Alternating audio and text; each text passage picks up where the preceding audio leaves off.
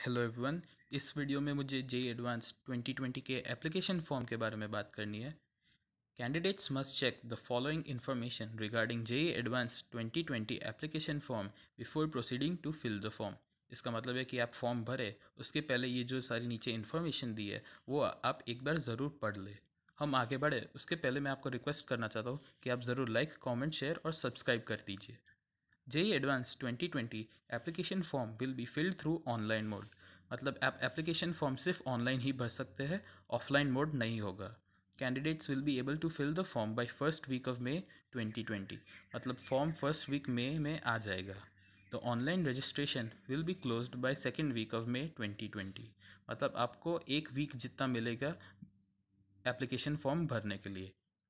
Candidates are advised to register with the working email ID and mobile number at time of JEE Advanced 2020 registration to get login credentials। मतलब आप एक working email ID और mobile number के साथ registration कर दो।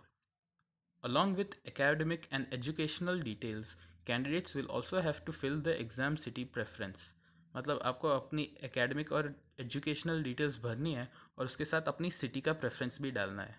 No correction facility in the application form will be provided by the board, so candidates must fill the details carefully.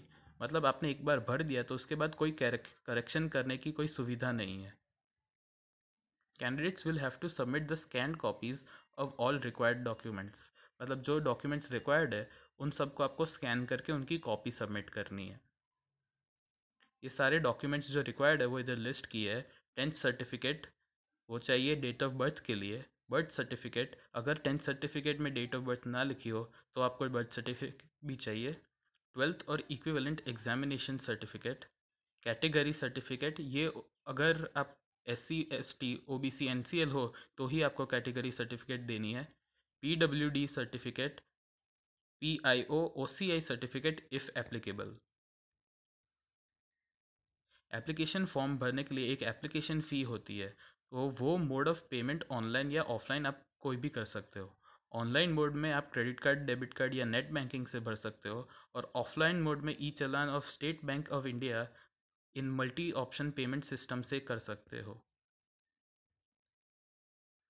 Application fee for Indian national candidates and foreign countries candidates is discussed below. Indian national candidates, female candidates all categories 1300 rupees है। SC ST PWD के लिए 1300 है, और बाकी सारे candidates के लिए 2600 rupees है। Foreign national candidates, candidates from SAARC countries USD 160 मतलब $160, और candidates from non SAARC countries 300 USD है। अगर आपको वीडियो पसंद आया तो ज़रूर लाइक, कमेंट, शेयर और सब्सक्राइब कीजिएगा। धन्यवाद।